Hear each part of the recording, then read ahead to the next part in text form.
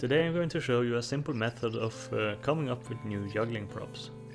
All you have to do is to divide a paper into as many squares as you'd like, really, and then assign a number to each square and a prop to each number. The idea is to come up with which props you will use in 3 different manipulation sessions. You can roll multiple times for each session if you'd like, or you can go with just one type of prop.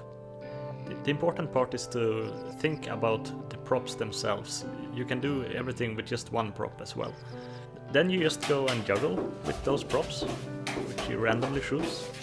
And after you're done, or while you're juggling, think about the qualities of each prop. And yeah, this method is obviously heavily inspired by what I've seen in the Manipulation Research Laboratory DVDs. When you're finished juggling, you should just go back and think about what you experienced with these props and what qualities each one has, which sets it apart from other props. The hard part is actually coming up with a new prop from these old props, right? Because combining everything into one thing might not be the best approach, I guess.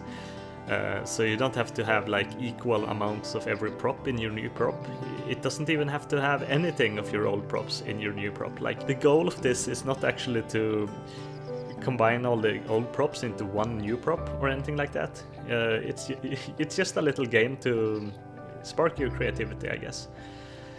But of course, if you would actually come up with a way to unify every prop into one ultimate prop, that would be amazing, yeah.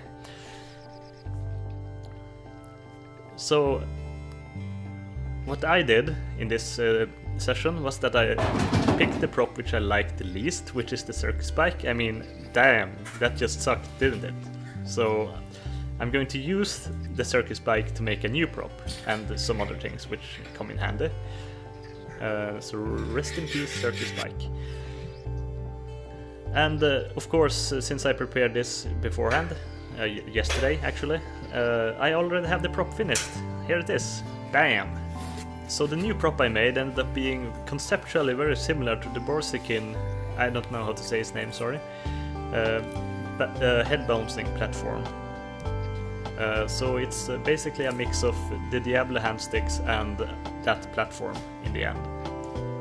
So none of the other props really made any difference, except it's made from bicycle parts and, yeah, Diablo string. The next step is simply going crazy and researching your new prop.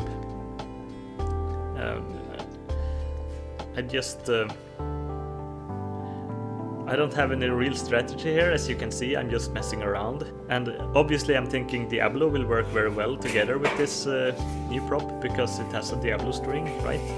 So I'm trying to do stuff with that, but sadly I have like no skills with Diablo, so it's not very interesting, I'm afraid. Imagine once someone who actually can do like 4 Diablos low, and Balance can get this, and that they will do like double Diablo bombs, you know, columns on this platform, or this, you know, bow staff or whatever it is, and doing like 4 Diablos low around the leg. That's going to be crazy, dude. It's going to be so badass and stuff. So anyways, that's all I had to show you today. Thanks for watching.